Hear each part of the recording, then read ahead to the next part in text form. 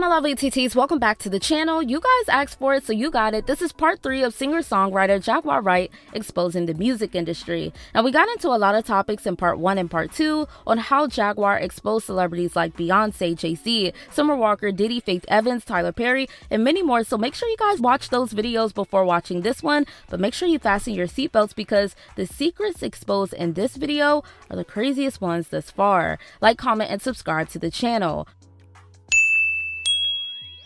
Roc Nation set Tory Lanez up and just used Megantheestallion to do it. Now, this is what Jaguar Wright said in her Hip Hop News interview. She claims that the record label Roc Nation are the main culprits. Now, let's get into a little backstory on what happened between Tory Lanez and Megantheestallion. On July 12, 2020, Megan and Tory Lanez both attended a party at Kylie Jenner's Hollywood Hills home. At around 4:30 the following morning, police responded to a call of GUNSHOTS and arrested Lanez for carrying a concealed y'all know what in a vehicle. Now, rapper Megantheestallion, we know that she was injured that night, and she said that Tory Lanez was the reason why. Now, we know that Tory Lanez is locked up right now facing 10 years, but after court, Tory Lanez's father, Senator Peterson, claimed that yes, indeed, he knows that Roc Nation 100% set his son up. His office, tell me how there's no fingerprints. My God Almighty, I call heaven and earth to be a record today.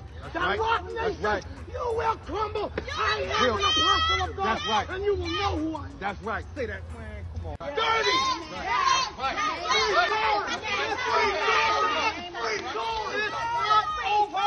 It's not over. God does not lose. And even though we've come to this juncture, trust me, you will see that our God does not fail. This is not the I know that this is wickedness. This district attorney, Miss Kathy Todd, used Megan to set up Tory, making sure they plied him with everything that they could possibly think of so he could act like the animal he does when he get high, and they just pushed him into doing what he did. They finessed out of Tory Lanez, and they used Megantheestallion to do it. Also happy to do it because she wanted to leave rap a lot and be with the Carters and Roc Nation.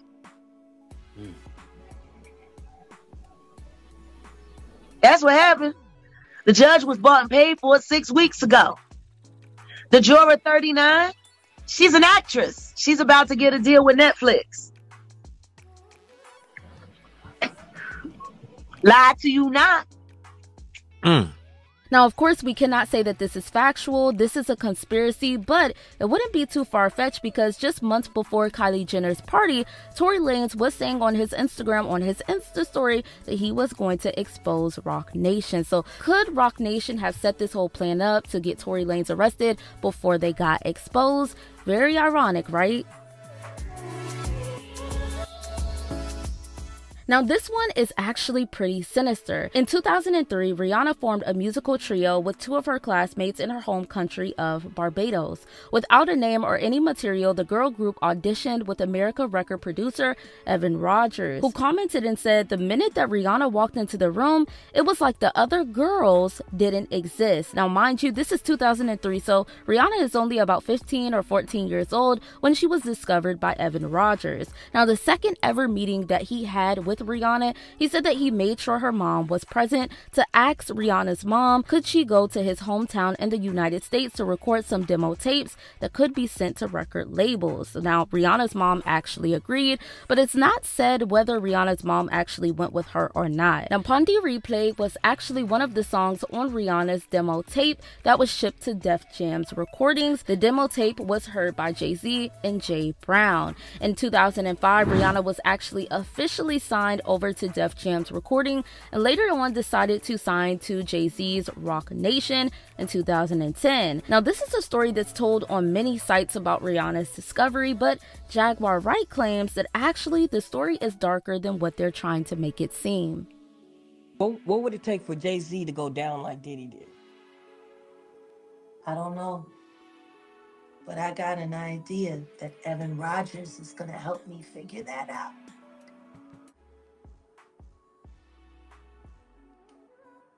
And who is Evan? Evan was the producer who only seemed to work on teeny bopper projects, who discovered Rihanna at 3 a.m. in the morning in a hotel room on the island where she comes from, with no parental supervision. And then she was put on a private plane, a minor,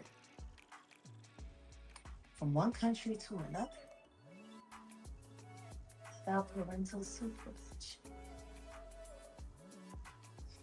And she ended up in a boardroom with Mr. Carter, without parental supervision. Y'all got young children. Would you just let your daughter leave and go to a whole other country with you don't know? Absolutely not. Doing talent shows at 3 a.m. So you're saying that the rumors are true. There are rumors circulating that Rihanna was actually here. Are you saying that Starting to sound that way. Because her daddy ain't show up till 24 hours later to pick up a $500,000 check for his daughter.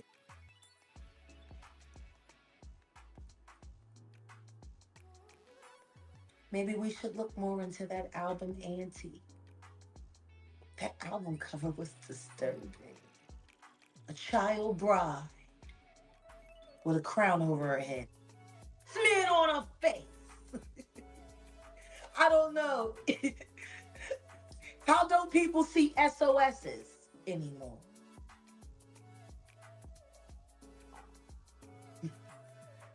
I mean, now, Jaguar actually pointed out a lot of things that went unnoticed, like Rihanna's anti-album cover, which is still a little sketchy, which we all still don't know what it means, or her song SOS, or Rihanna's album, or her whole look change when she decided to sign over to Roc Nation. Good girl gone bad. Jaguar claims that Rihanna was just a little girl from Barbados who got taken advantage of, but it ended up working out in her favor because she became this icon, she became very successful, and she was able to send money for her family in Barbados.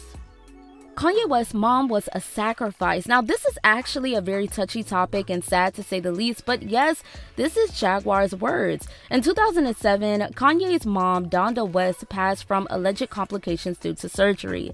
Now, her surgeon, his name was Dr. Jen Adams, who didn't have the best history when it came to his work. Jaguar Wright claims that even Jen Adams knows that Kanye's mom's passing was an Illuminati sacrifice and not an actual surgical mistake.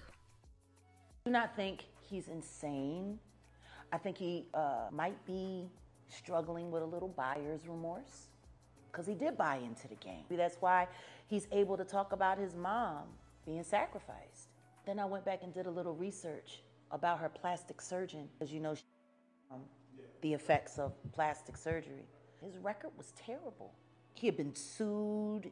Malpractice insurance. He couldn't even get malpractice insurance for less than $10 million in some places. He didn't have the best record. If she had complications, why are you defensive as a physician? You know, and then he had said in one of the interviews that he did, Kanye knows why his mom. I just wish he would tell the truth about it. That's what the doctor said. Oh, wow. And this was a year and a half after Don. And now he's saying, my mother was sacrificed? I don't know. Is he crazy? Is he? Now, over the years, Mr. Adams has done a lot of interviews, and he claims that Donna's offing was more so caused by the neglect of her nephew rather than anything that he did. But toxology reports say that this was strictly due to heart failure. Now, if Kanye West actually set up his mom and if her passing was a sacrifice, this would be pretty messed up, because we knew that they had a lot of pictures together. It seemed like Kanye West really loved his mom, and she was his biggest support system when he first became famous and big in the music industry, so this would be pretty messed up. Even to this day, we see that Kanye West is still representing his mom, so I will have to say that this secret or conspiracy is definitely pretty far-fetched. Men are ghostwriting for the female rappers of today. Now, this is a small topic, however, it's seemingly true. Jaguar, during an interview with Real Life Production, said that it's not the female rappers rapping their lyrics from experience, it's actually their male writers. Let's just keep it all the way 100. All of the hottest female rappers are all ex-strippers. They don't write their rhymes, allegedly. This is playing make-believe at its highest level. But the women ain't ghostwriting. All of these women are out here buying into saying that's being written by a dude. This is a dude's perspective on how a woman should be talking, and then the other women listen to her and be like, ooh, that's how she talking. That's how I'm talking, girl. Yeah, girl. Empowering who? I don't call that empowerment. I call that impimpment. You ain't empowered.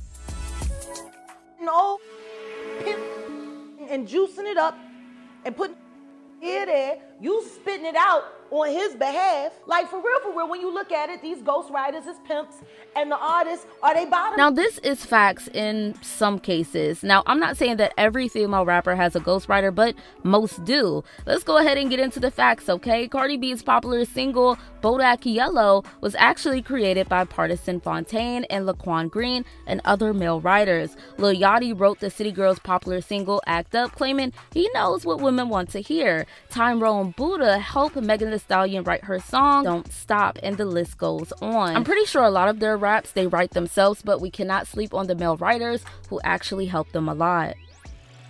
Now, last but not least, Pastor TD Jakes was at a Diddy party, but the only reason he could have been at a Diddy party was for money or sex. Now, yes, we know it shocked the world when they found out that Bishop TD Jakes and Diddy were seemingly friends. But with Diddy's recent lawsuit and Bishop TD Jakes actually being mentioned in one of them, people believe that he might have had something to do with Diddy's sinister acts. If Bishop Jakes was at a Diddy party, there could only be two reasons. Money or that's all that happens at Diddy parties. Money. A pastor though, and out of all pastors, TD Jakes, I don't know. Y'all let me know what y'all think in the comment section. Now, this is the end of part 3, but if you guys want a part 4, you definitely let me know in the comment section. Now, I'm not saying that there's a lot more to be said or a lot more that Jaguar has exposed, but trust me, there's a couple of other things that we have not talked about in either one of my part 1, part 2, part 3 videos that we definitely have to get into. Once again, thank you so much for watching Room for Tea. Make sure you like, comment, and subscribe to my channel. I'll see you guys in my next video. Have a blessed rest of your night.